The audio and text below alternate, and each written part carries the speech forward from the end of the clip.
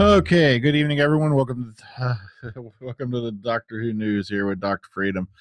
Uh, News from in and around the Whoniverse that may or may not affect you in some way. The reason I got thrown off a little here on the intro tonight is I was having a little bit of weirdness going on with our internet. It doesn't happen often down here, surprisingly. And when it does, it's kind of puzzling. But then suddenly, about 15 minutes ago or so, as of time of this recording, it suddenly started working on par again. So I don't know. Hopefully it's just a glitch and we won't have any trouble uploading this one and we'll get it to you. But okay, let's go ahead. Let's get to the exciting news today. Now, right off the bat, we're going to get started with this item. Now, spoiler alert, because there's some things people may have noticed or may not have noticed that have been going on, in the Whoniverse lately. And I don't want to spoil anybody. As much as I've been putting photos up on the Dr. Freedom Facebook page, I don't want to turn you off from the videos here. So, okay, here we go. Now, this isn't a major spoiler because this was a news that was put out officially from the BBC today. We now have a title for the Christmas special. It's going to be The Husbands of River Song. But what's very peculiar about this photo right here, sorry about this. Oh, goodness gracious. I hate it when I lose my place like that. All right, stop share. All right. Is if you look at that photo very closely, look familiar? Looky here. They kind of just begoggled something in their own photo. We now have it confirmed that, yes, this is the new sonic screwdriver. And it must be getting introduced sometime, hopefully this week. Rumor is it'll be towards the end of the episode. So that's why I didn't want to spoil you about that. Yeah, there's officially now a new sonic screwdriver in play as of the end of this series. And if you zoom in on that photo that I just showed you, bam, here it is.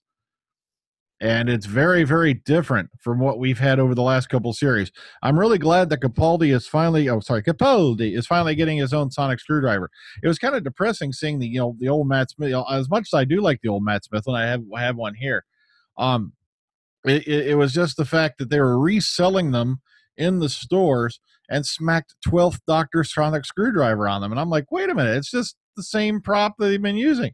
But now we don't have to worry about that. See, look at that baby. Oh, man. And apparently it confirms that this picture is authentic. The one that was getting dropped around on the Den of Geek forum. So, you can't blame me. The BBC did that one to themselves. All right. They hornswoggled their own thing. All right. So, okay, but let's get back to the other news. So it's kind of nice to see, yes, there's going to be a new sonic screwdriver in play. And apparently it's going to be in play, in time for Christmas. All right. Now, could it mean that one comic book cover was, foretelling a little something? Okay, moving on. Home invasion. Now, I've been seeing this like mad. Now, if you watch this, please watch this. If you've not watched it yet, this is hilarious. It's Peter Jackson, I believe I think that's his daughter there, or whoever that is.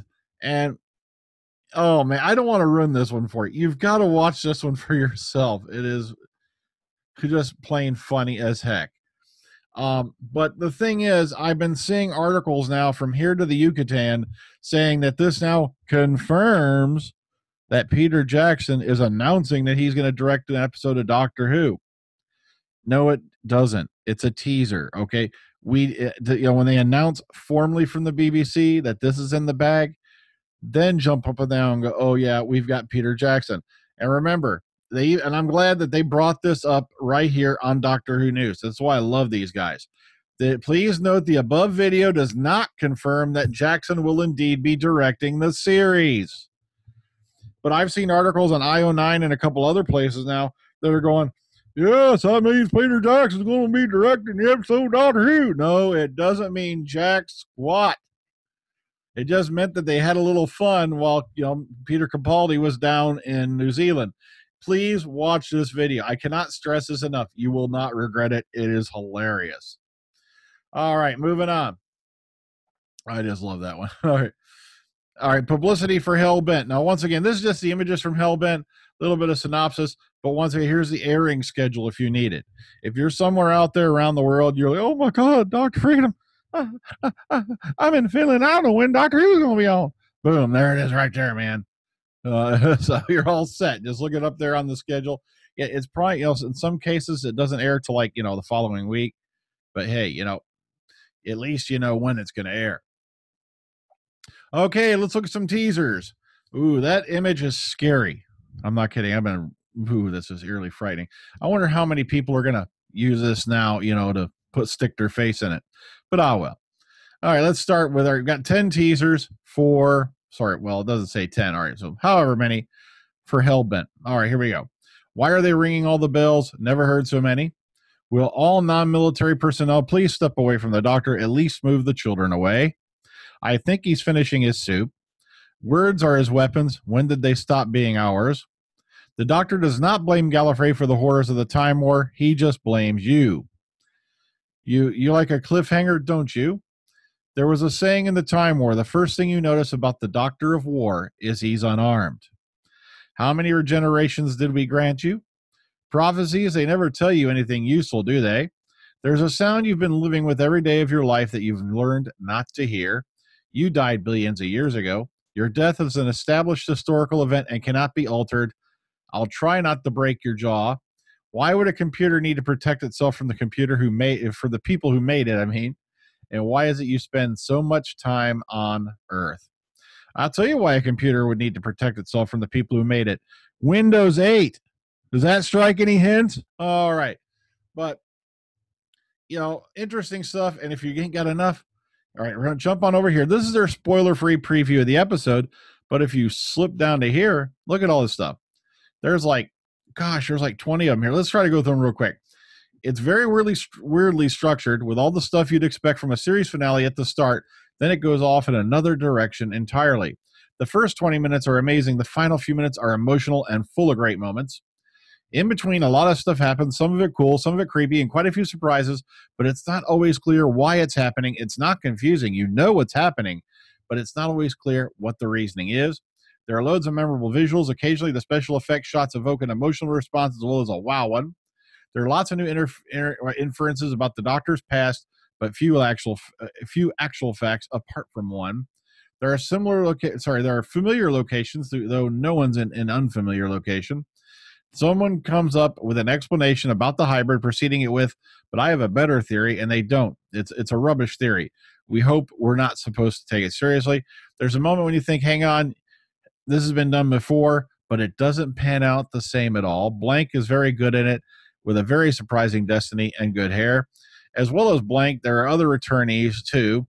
You can see them all in the picture gallery here, but mentioning them is not embargo because they're clearly not considered similarly worthy. Though one of them says a word and that may have you going, oh, and it begins with a B, and it certainly makes someone close to the Doctor do a double take. The very first scenes, it has a Buckaroo Banzai in joke. Yeah, for you folks who remember Buckaroo Banzai Across the Eighth Dimension. I think I have a copy of that here, scary enough. Oh, interesting movie. It's just out there. Okay, the Doctor strums something on his guitar that he should never have heard. After having so many lines last week, this week Capaldi spends an awful lot of time on screen not talking, and very effective he is too. He drops a spoon again. Coincidence? Probably, yeah, but hey, we're sure we can make a visual metaphor out of it if we tried. What color is it? On pain of death, do not take a selfie. We see something that we know does actually happen on screen for the first time. The Doctor quotes The Bride of Frankenstein. Something makes a comeback, and a final message for the Doctor is an old message for the Doctor. So take that as you will. Also, basically, yeah, the Metro, you're not going to find a lot here, but I threw it in because they got some cute gifts. And if they also go a little bit of squee into some of the stuff that was in the trailer. So I just threw it on here as an extra. There's not really much to this one. All right, Heaven Sent. I cannot believe this for the freaking light of me. 80? Seriously? 80? Now, sure, I didn't think it was the most fantastic episode, end all be all of Doctor Who, but it was pretty damn spectacular. And they gave it 80? Come on. Our Australian overnight ratings for Heaven Sent, final ratings for Sleep No More. Okay, Heaven Sent debuted in Australia, averaging 455,000 viewers. Second highest rating ABC drama of the day, 12th highest of the day overall. All right, Sleep No More, 564,000 consolidated viewers. And basically, with 148,000 extra viewers, it's the second highest time shifted program of the day, 12th highest of the day overall. And once again, both of those figures do not include iView or regional viewers. All right, Face the Raven official rating came in at 6.05 million. And that's the BARB figures, blah, blah, blah. But once again, and I stress this 100 times over, because people have been doing the Chicken Little thing again. It does not include those watching online via iPlayer. All right, moving on. Lethbridge-Stewart, Sadie Miller headlines The Range for 2016. Now, Kenny Jar Books confirmed that the range of books featuring the eponymous character of Lethbridge-Stewart will continue on into next year, with the first book of 2016, Moonblink, to be penned by Sadie Miller, and a preview which can be read at the end of the latest book in the series, Mutually Assured Domination. And if you want to go a little bit more into this type of series, boom, boom, boom, here it is. Also, they have a competition if you want to, win a little something. Boom, boom, boom. Here it is.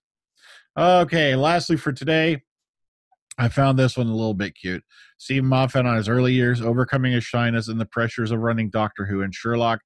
And this is just part one of a revealing interview with the showrunner himself. I'm going to leave this one for you to read on your own. And remember, look at this.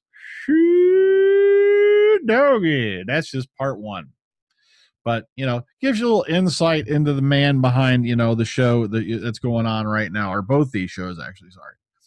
Okay, so to sum it up, we now have it confirmed pretty much that, yes, Capaldi is finally getting his new sonic screwdriver. It does confirm that the image that was dropped in the Den of Geek forums about a week or so ago is authentic. And also the fact, we now have the title, The Husband's a River song. Ooh, that makes her so, well, let's just say in 90s terms, we would deem her maybe a little user-friendly. But okay. Until next time, folks, I'm going to get on out of here. So take care, ta-ta, enjoy the rest of your night. See you all in the future. Bye-bye.